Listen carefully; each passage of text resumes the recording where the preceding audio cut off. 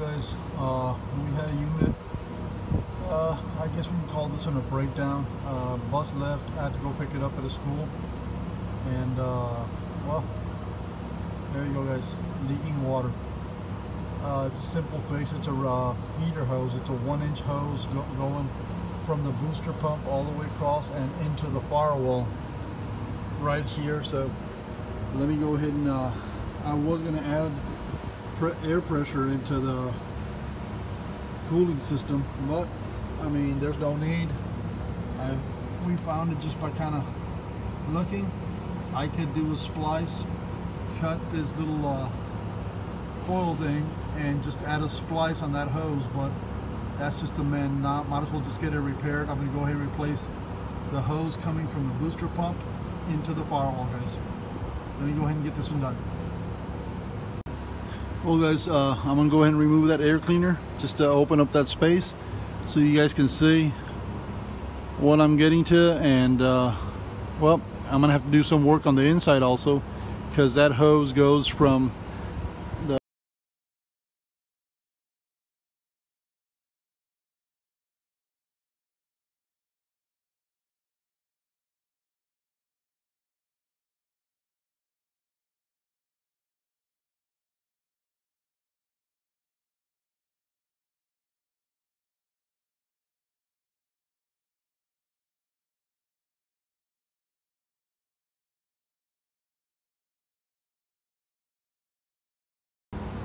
Well guys, as you can see, I'm starting to remove that hose from the right side of the unit, from the entrance door side, and I'm going to go ahead and run it to the back, to the driver's side. And as I'm doing that, I'm going to go ahead and start pulling the new hose along with me. That way I can go ahead and start putting it back on those hose looms that hold it safely in place. And I'll show you in a bit what caused this hose to actually fail. So let me continue doing this real quick.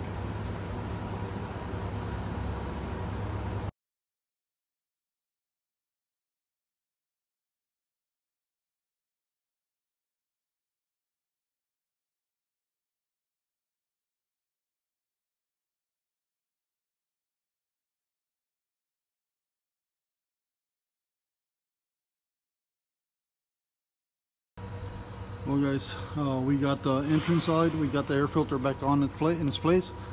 The hose did go to the boost pump, so it was pretty simple. I didn't have to go into the firewall on this side. I'm just going to wrap it around, follow this hose, and then push it in, and I'm going to go connect the hose on the inside of the cockpit, driver's cockpit. So let me go ahead and get this one on a time lapse, and then once we go inside, I'll go ahead and record true time so you guys can see how it connects on the inside of behind that firewall right there. Alright guys, let me go ahead and get some more of this done.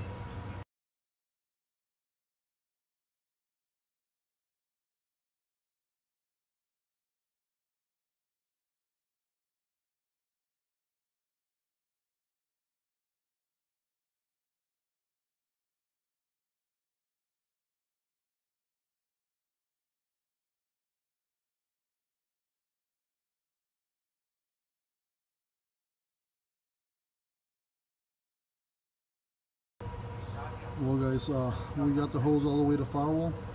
As you saw, I cut the hose. I didn't want to be, trying to pull all that hose into the unit.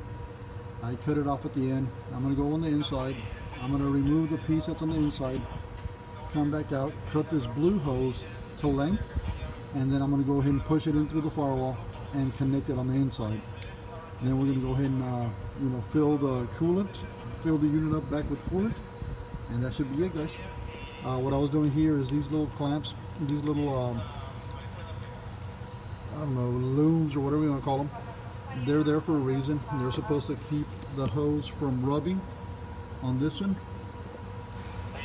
This little deal here was actually bent upwards, and those two little teeth that's what cut into the hose and punctured it. So I'm going to go ahead and just bend it downward so it won't happen again. And I already put these looms on there, kept the hose up higher than basically it's hovering above that valve cover. It's not touching the valve cover, and just connect it over on that boost pump. So let me go ahead and go to the inside real quick and get this hose get the piece off of it from the inside, and go ahead and connect this blue hose so you can go ahead and finish it up, fill it up with coolant, and get this back on the road.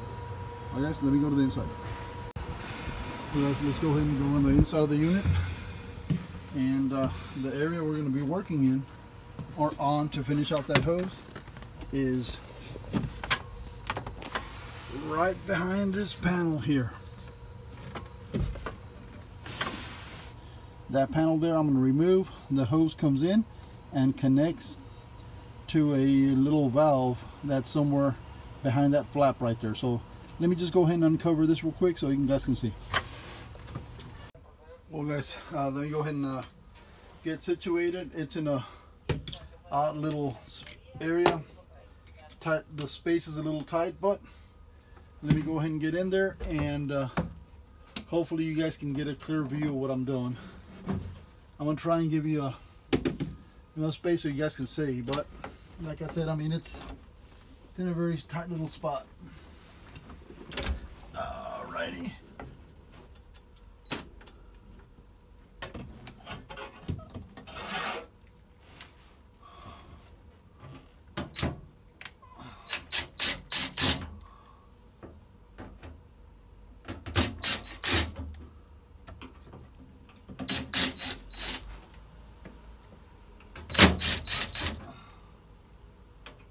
Almost there, guys.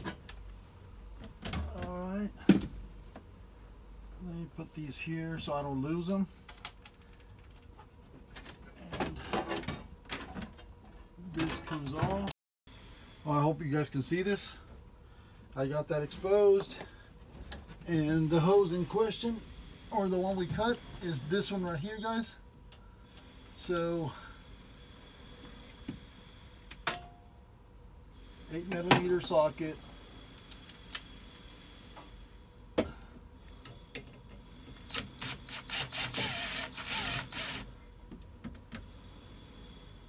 hose clamp loose, pull that sucker off. Instead of trying to use that pick and loosen this hose, I use a razor blade. I slice the hose going lengthwise. That'll just make it easier to kind of peel off.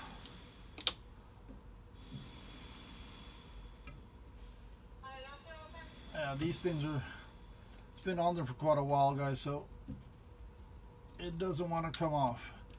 It's not going to be easy, so I just kind of slice that hose. Careful with the antifreeze because it tastes nasty. It ain't good for you, and it's just bad, dude. So there we go.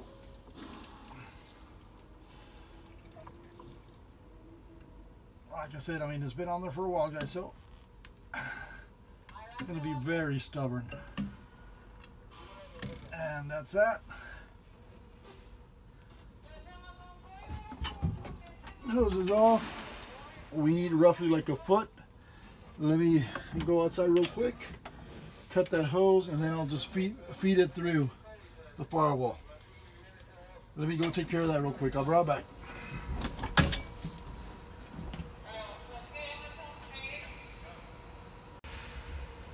Well, guys, I went ahead and fit that hose through the firewall. Let me go ahead and get that clamp in place, tighten it back up, clean up the floor.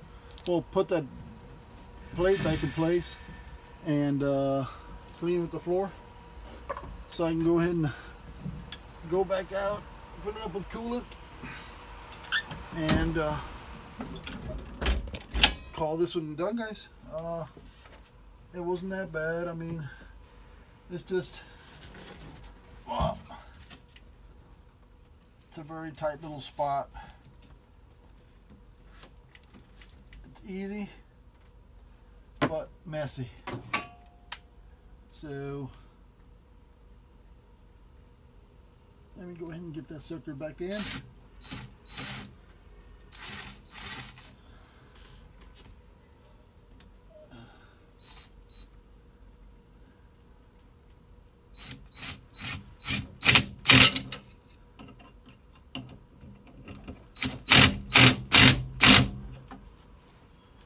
There we go.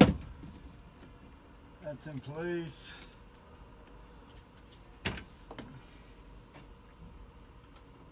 Switch out the socket to a Phillips.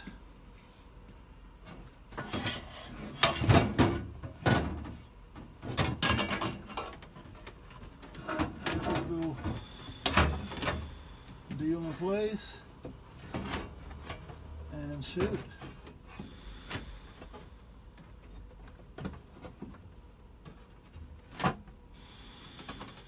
We're almost done, guys.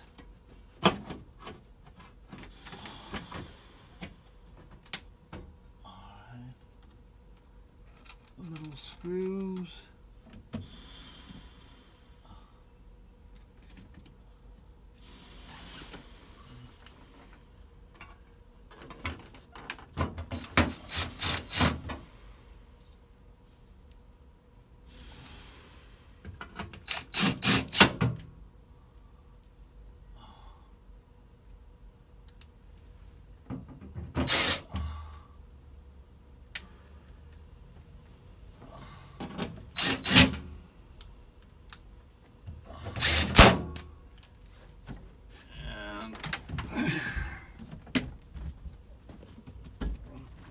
There you go, guys.